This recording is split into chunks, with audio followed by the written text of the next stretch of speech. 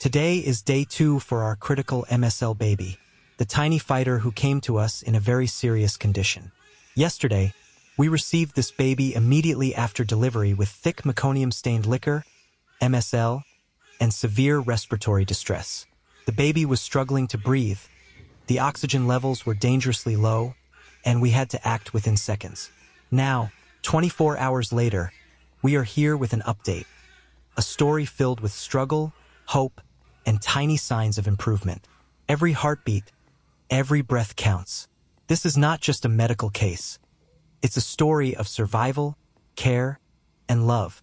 Before we go into the baby's condition today, let me briefly explain for our viewers.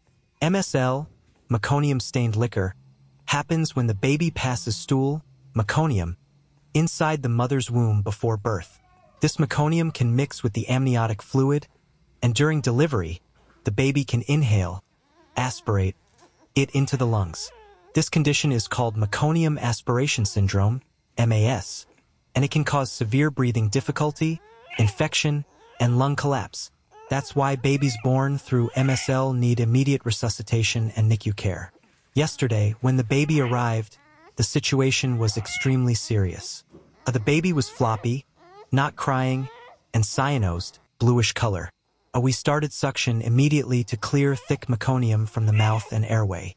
Oxygen saturation was only around 50%, and the baby was gasping. We started bag and mask ventilation, followed by intubation for proper breathing support.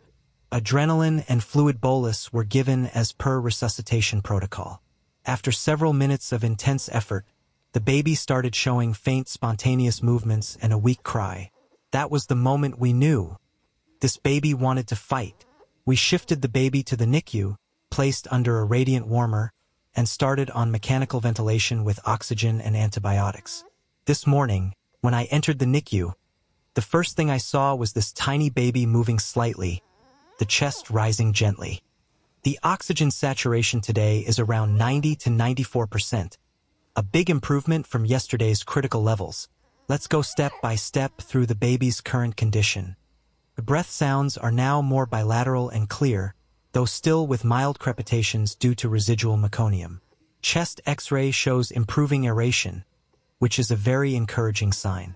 Our target is to wean off the ventilator gradually as the baby maintains stable oxygenation. The heart rate remains stable between 130 to 150 BPM.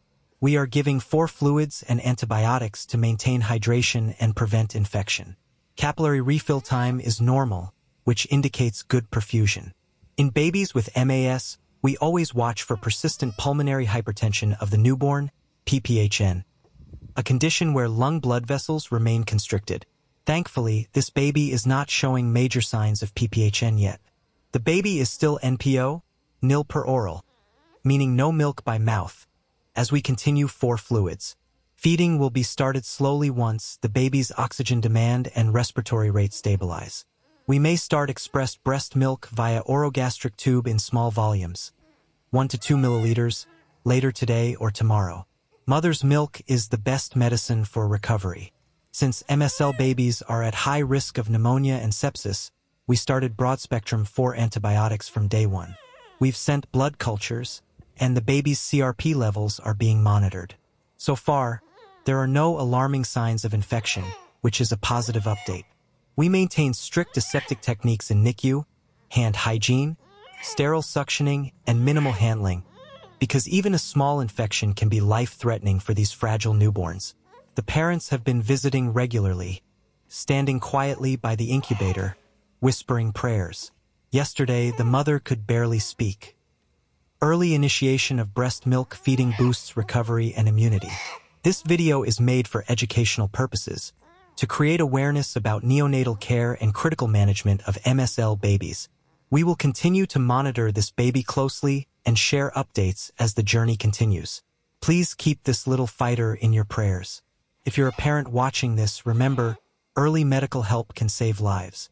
And if you're a medical student or nurse, let this case inspire you to treat every patient with compassion and precision. This video is shared for educational and awareness purposes, to highlight the importance of timely neonatal care and teamwork in NICU. Thank you for watching. Stay connected for Day 3 update, and don't forget to subscribe to support our mission of spreading medical awareness and hope.